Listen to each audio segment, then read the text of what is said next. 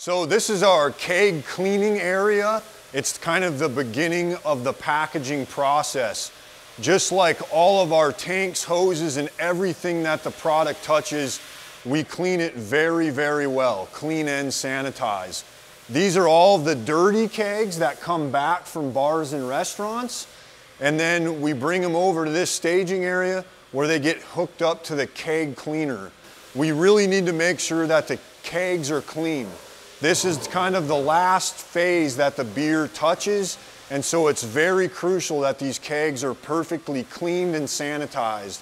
This is a multi-step keg cleaning process. It does a very hot wash and then a sanitizing system as well, so that when the kegs come off of this system, they are 100% ready to be filled.